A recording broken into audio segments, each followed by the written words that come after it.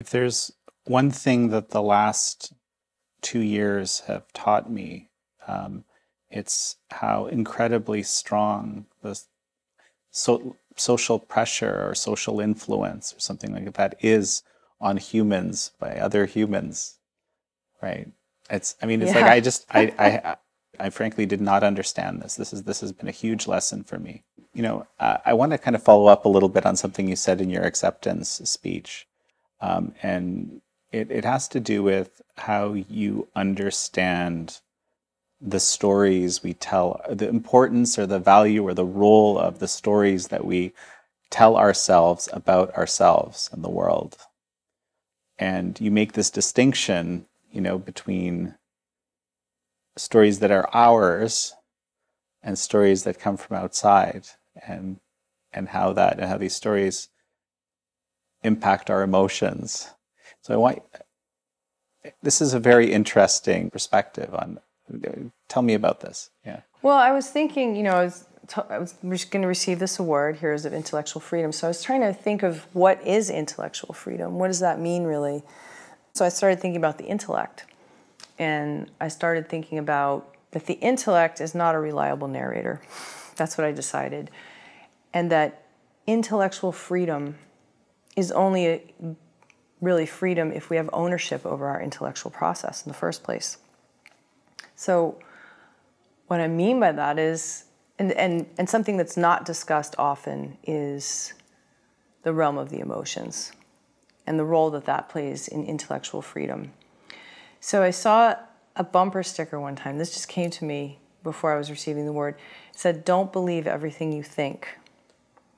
And I think that's important to remember, something to remind ourselves. So when I'm talking about feelings, when I have a feeling, it's the feeling, it's basically alerting me something's going on.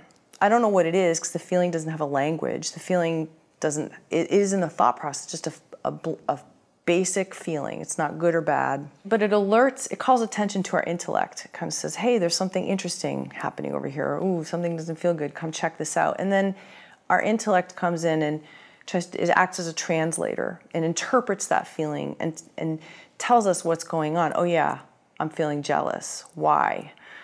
And then we explain that feeling or we assign meaning to it. And sometimes the intellect gets it right and sometimes it doesn't.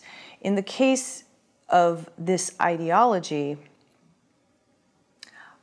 at Smith, I had a feeling something felt bad about this ideology. And I was told, my intellect was fooled because my intellect was convinced by the learned faculty and administrators at Smith that the reason I was having this doubtful feeling that something was off was an evidence of implicit racial bias.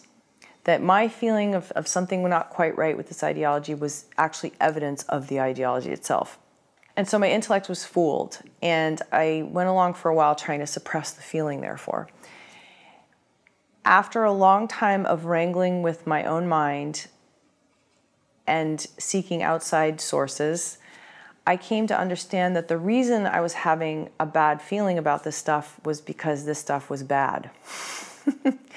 But prior to that, I thought the reason I'm having a bad feeling about this stuff is because I'm bad.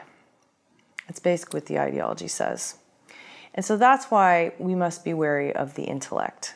And that when our intellect interprets a feeling for us, we have to be sure, we're basically telling ourselves a story about that feeling. And we need to make sure that that story came from us and not someone else, not Smith College. So Smith College I had effectively allowed an outside authority to hijack my intellect and interpret a feeling for me that was not my best interest. We live in an era of censorship and disinformation, and it can be really hard to know what's true and what's false in this information climate. To get honest information and insights you can trust, join us on Epoch TV. You can sign up for your 14-day free trial at ept.ms/freetrialjan. That's ept.ms/freetrialjan. And so I think many of us, this is not particular to this ideology, many of us have been telling ourselves stories that don't belong to us since birth. And that is, culture plays an influence. Like, you have these feelings because, or who to love and how you should love, and what's funny and what isn't. I mean, I think I've definitely had the experience where I find something funny, it's a feeling, I just laugh. And then my intellect steps in and says, oh, no, you're not supposed to laugh at that. You're not supposed to laugh at that. You're not supposed to find that funny. And then I try to suppress the laughter. As a spiritual seeker, as an artist, as an anthropologist, as someone who's very curious about psychology and other people and myself, I've worked for a long time to try to examine the stories that my intellect tells me, which are oftentimes in response to an emotion I'm having, and tried to suss out, did that story come from me?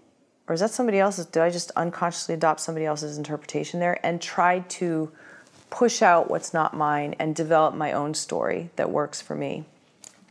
And that process that I was already doing, and that some of us have already been doing for a very, very long time, that is intellectual freedom, or that's how you get to intellectual freedom.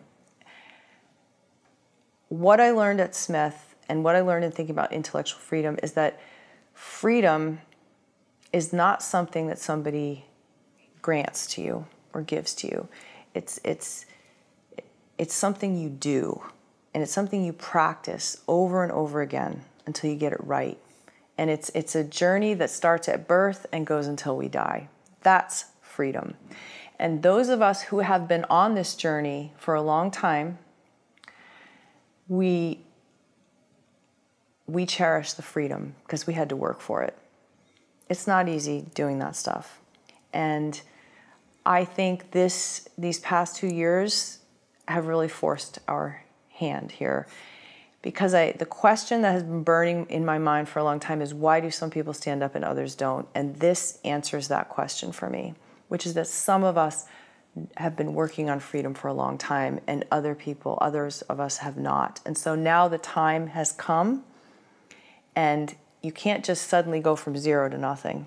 Some of us were already free, or already working on freedom. And so when the time came, we were able to step up in a way we had already prepared for that moment. Maybe freedom is like a muscle, right? You have to kind of work it, right? Yeah.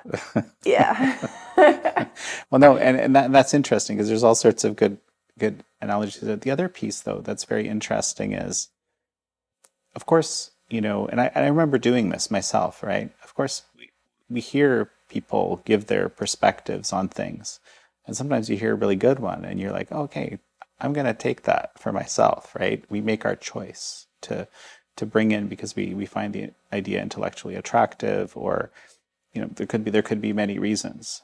But so then we make those things our own. They come from outside. As a kid, we probably do it because it's our parents, and we look up to them. Yeah. But with woke ideology, it's kind of it sort of just demands that its story be the one that's accepted. Either you do it volitionally, or it will be done against your will. It has that feeling. It's like that, right? That's just interesting in this model that you've described here. Yeah, well, it's almost like the woke ideology. If you don't do it, then that's proof of the ideology, right? Like, if you don't participate, you're just proving this ideology. It's tautological, yes. It's tautological, right. Right. And it's a potentiated version of something we've been doing all our lives, like cultural influences of teachers and adults or whatever as we're growing up. Yeah, this is like, so in some way we've been preparing for this ideology. In some way it's like we already have that tendency in it. But you're right, there's something a lot more demanding about this. And the consequences are not just loss of internal freedom, but actual material fallout. You will lose your job, or you will be socially censored if you do not go along with this.